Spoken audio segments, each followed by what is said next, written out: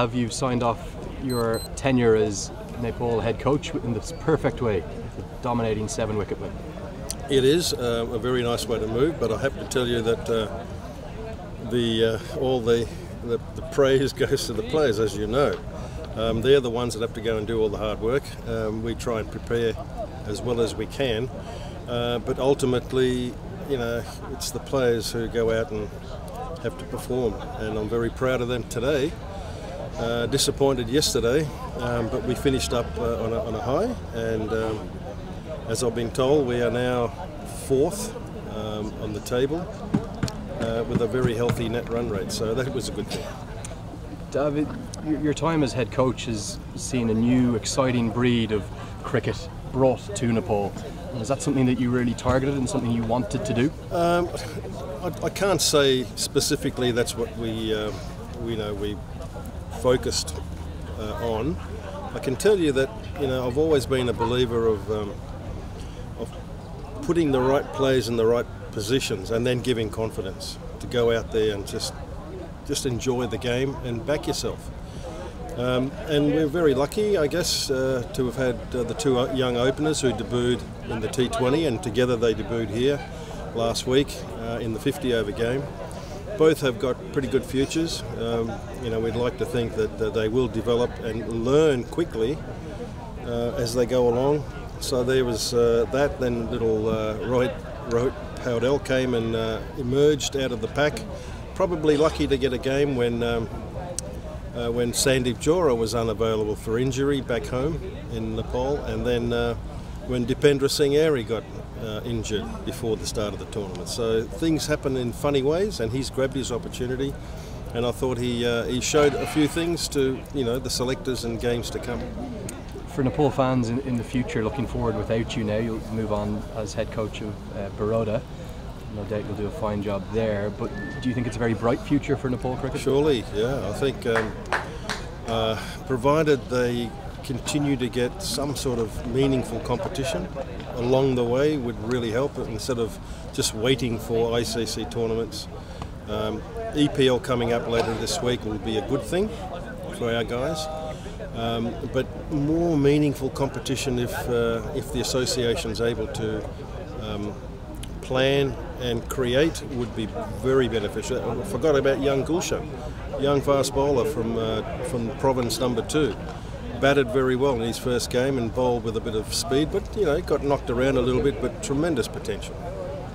Dav, you seem to have forged an incredibly close bond, not just with the players but the support staff around you. Are you almost a little saddened to be leaving and moving on? Oh yeah, of course. There was a tinge of sadness. It's happened in every job that I've had. This one's come along a little bit quicker than I probably anticipated. However, this bonding, it just sort of happens naturally, I guess. You know, again, I don't set out to say, "Come on, we're going to bond here," but just natural behaviour. Creating relationships, developing relationships, having a lot of fun, I might add. A little drink too from time to time, at the right time, also helps. Finally, can you maybe reflect upon your entire tenure? You know, champions back in April, beating the Netherlands, upsetting a much higher ranked side. 2 wins from 4 here this week. They're the only international matches you've been left with, but maybe reflect upon all your time as Nepal head coach. Yeah, surely. You know, there was many months around that competition that you know, was a pleasure to be around in Kathmandu. I had a little trip to Biratnagar with Vicky, our physio. It was I really enjoy those things, to see the grassroots and to interact with a lot of people who don't have the opportunity to interact with me. So that was really good as well. And just generally the people in Kathmandu, the people in Nepal, they're all very friendly. They're all very eager to, you know, to smile and to just create a conversation whenever they can. Some are very, very keen cricket followers, I can tell you. And you know, all in all, it's been a wonderful experience, especially to Physio Vic, who's been really my man Friday. You know, he's helped me tremendously along the way, along with the association from time to time in assisting and helping me there. Very finally, just one more question. Maybe a little message for the Nepal fans as well. I know you did it on broadcast. Yeah, I did. Nepal fans were terrific. It's not surprising, when I was told about them, and to witness it firsthand in that first match against Netherlands at the TU ground was something else, and we would have gotten more as the games went along, but sadly we couldn't have any mass gatherings because of the COVID situation, but they still came and supported on the other side of the boundary fence.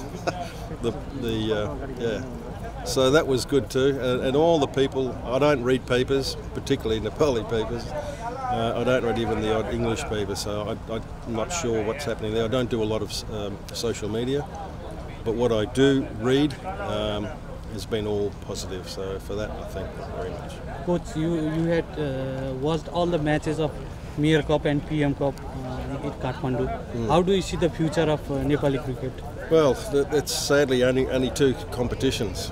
We need desperately more of a domestic mainstream competition. But certainly, yeah, I enjoyed watching it. It's 50-over cricket. There was some mistakes that were made consistently. A lot of boys need to improve and understand batting in that 50 overs. I thought the bowling and the fielding, they did it with a lot of passion.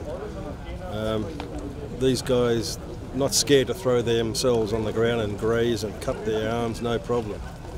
So from that point of view, it's good. But more competition you play, the better you'll get. You just resigned after 9 months. What do you take from Nepal? A lot of happy memories. Working with the boys, as I said before, they've been wonderful in their response. They've been respectful. They've been very much coachable. They listen. They're blessed with a fair degree of skill, and the only thing they're missing is the experience against some better teams like this, good teams like USA. They're about to play Scotland, Namibia. That's what we need. More teams that, can test the Nepali boys, the better they'll be in the long run. Okay. Dav, very finally, just want to wish you the very best for all the future on behalf of all Nepali fans, and go well in your tenure as Baroda head coach. Thank you so much. Thank you.